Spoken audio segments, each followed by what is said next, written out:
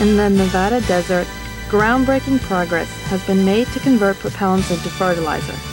The project is being conducted jointly by Arctech and Dan Zimmerman at the U.S. Hawthorne, Nevada Army Depot. Arctech's new technology, Actodemil, recycles propellants directly to a usable fertilizer product.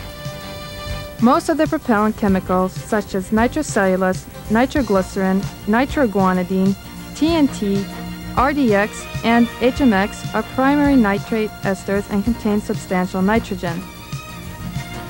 Our Actodemil technology is designed to destroy the explosive characteristics and capture the nitrogen using our Actosol humic acid. We developed this breakthrough technology and systematically scaled it from the laboratory from gram quantities to the processing of hundreds of pounds of energetics at the Hawthorne facility. This technology is so unique that Arctech was awarded U.S. and international patents within months of application, including U.S. patent method for safely disposing of propellant and explosive materials and for preparing fertilizer compositions on July 23, 1996. Arctech's demilitarization conversion process, Actodemil, is a story of American ingenuity to convert a problem into a resource. The story begins during World War II, when the U.S. built several ordnance plants to supply nitrogen compounds for munitions. By 1943, the output from the plants exceeded military needs. Since then, the U.S. has built up a large stockpile of conventional ammunition to maintain its armed forces against any aggression. With the demise of the Cold War, demilitarization has become a vital mission to dispose of obsolete ammo in an environmentally friendly, safe, and cost-effective manner to make space for new ammo critical to maintain U.S. Armed Forces preparedness. Mr. Gorbachev, tear down this wall. The U.S. currently stockpiles about 3 million tons, for which the Army is the custodian and the Army Industrial Command is the lead manager. Of this 3 million tons of stockpile, 400,000 tons is the excess amount as defined in B5A, which is the obsolete stockpile for disposal. It is anticipated that B5A stockpiles will reach over 840,000 short tons by year 2001. These obsolete stockpiles are distributed at various depots around the country. The objective is to dispose of 100,000 tons B5A stockpile a year, to adjust to a decreasing base count due to base realignment and closure and result in diminishing storage space. The cost of disposing of 100,000 tons stockpile per year is about $100 million. Because of these high costs, the Army is seeking new demilitarization approaches which are cost-effective and environment-friendly. Approaches known as R-cubed for recover, reclaim, and reuse. The traditional approach to dispose of ordnance is open burning, open detonation. However, open burning, open detonation does not allow for recycling of resources. Therefore, the Joint Demilitarization Testing Program was established by Congress to develop environmentally acceptable, safe, and efficient alternatives to open burning, open detonation. Arctech's approach for converting propellants into fertilizer meets the R-cubed standards and will enable the Army to reduce storing, storage, and surveillance costs, and will produce usable fertilizer to meet our continuing demand for all kinds of vegetation. Arctech is successfully demonstrating the Actodemil approach at the Hawthorne Army Depot. The denitrification process is accomplished by hydrolyzing the explosive or propellant compounds with a solution of Actosol humic acid extract. The humic acid extract serves to fix the free nitrogen evolved. Any ammunition gas released, particularly from triple-base propellants, is captured in a scrubber and formulated in the product.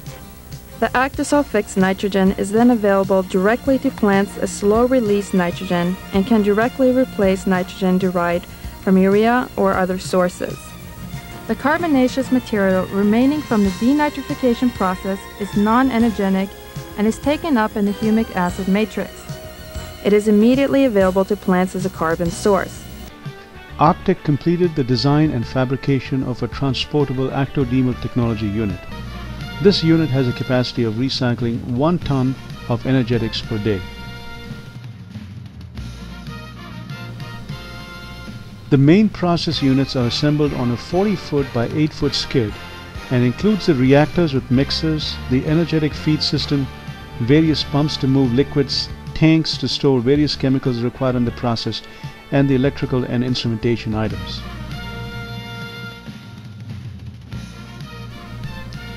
A separate fluid cooler chiller unit is integrated with the main process kit. This unit is designed to maintain the required temperatures during the Actodemil process.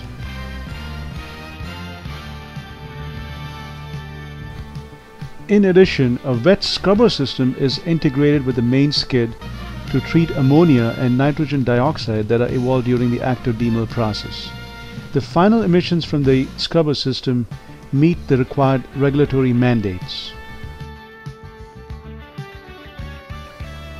The propellants required for each batch are loaded into a hopper and from there are fed through a vibratory feeder tray and onto a bucket elevator for final discharge into the reactor.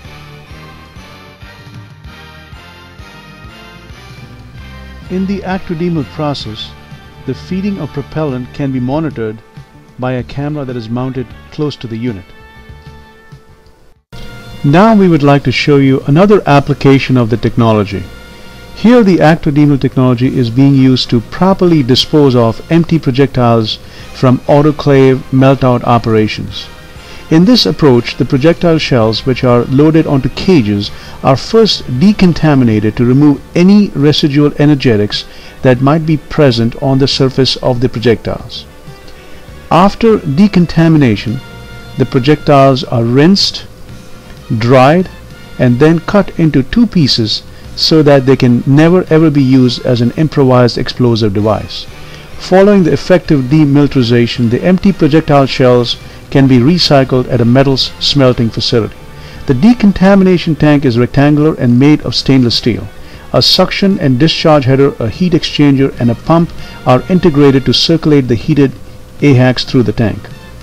In the decontamination step, the cage containing the empty projectiles are slowly lowered into the decontamination tank using a hoist and trolley system. The decontamination tank contains the proprietary AHACs reactant, which accomplishes the complete destruction of any TNT that might be present on the surface of the projectiles.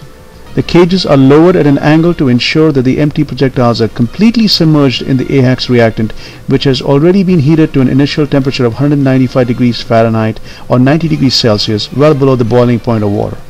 After the cages have been immersed in the AHACs reactant for approximately 1.5 hours, they are slowly removed from the tank. The cages are designed to hold projectiles of different sizes, ranging from 57 mm to 155 mm in diameter. In all, 5 cages are treated at a time in the decon tank.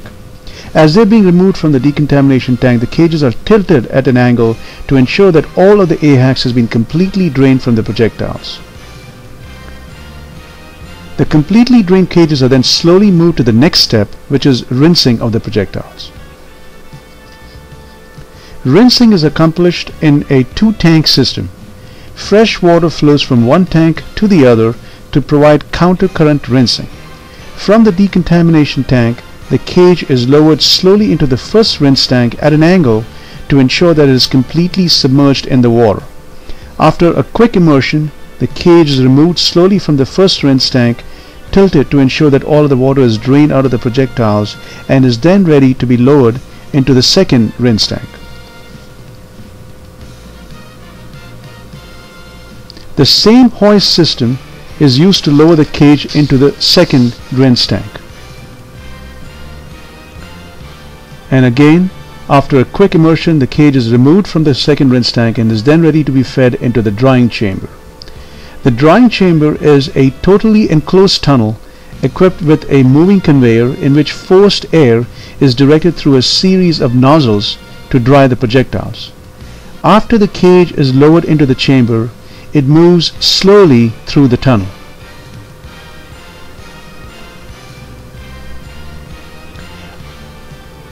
After about 8 to 10 minutes, the end where it is then deposited onto a gravity conveyor. The final step is the deformation of the projectiles, and this is accomplished by using a bandsaw to cut the projectiles into 2 pieces. The dried projectiles are manually loaded onto the bandsaw and held in place with a quick clamp operating vise. A semi-automatic mitering saw then cuts the projectile into 2 pieces.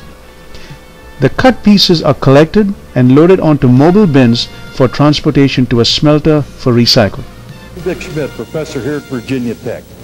In 1850, Justin von Liebig, the father of agriculture chemistry, postulated that the exhausted soil was due to nutrient removal.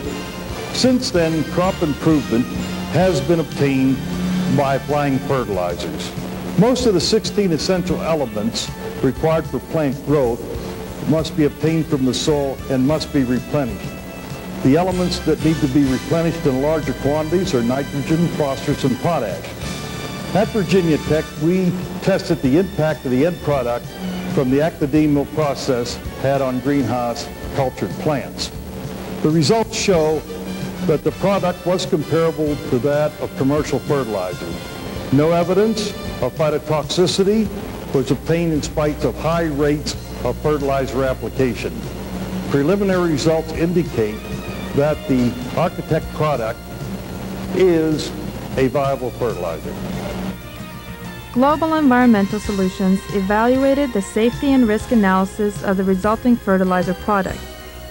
Their results showed that the product is insensitive to both impact and friction, and that it is no longer energetic. Arctec's Actodemil technology results in a usable fertilizer product and has multiple applications. Arctec's Actodemil technology results in a usable fertilizer product that is non-energetic and therefore safe for handling. Arctec's Actodemil process complies with all of the industrial environmental regulations and provides a swords to plowshares technology. The new technology meets extensive EPA munitions rules, which rigidly regulate the use of any debris or unexploded ordnance, and which are subject to Resource Conservation and Recovery Act (RCRA) Subtitle C requirements. In summary, benefits derived from Arctec's approach include: propellants are recycled into saleable fertilizer and thus lower demilitarization costs.